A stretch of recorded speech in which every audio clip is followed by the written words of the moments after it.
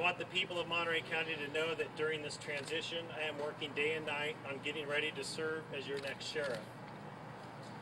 Today, I will be announcing the key members of my executive management team. These two gentlemen come to the job with 57 years combined experience in patrol, jail operations, SWAT, gang task force, and administrative experience, and they both have deep roots in the Monterey County Sheriff's Office. These two individuals will work with me on seeing my 10-year plan through to modernize the Monterey County Sheriff's Office. Under my administration, our early focus will be on hiring and retention of deputies, fixing the operation structure of the jail, auditing and evaluating all Sheriff's Office operations, and establishing the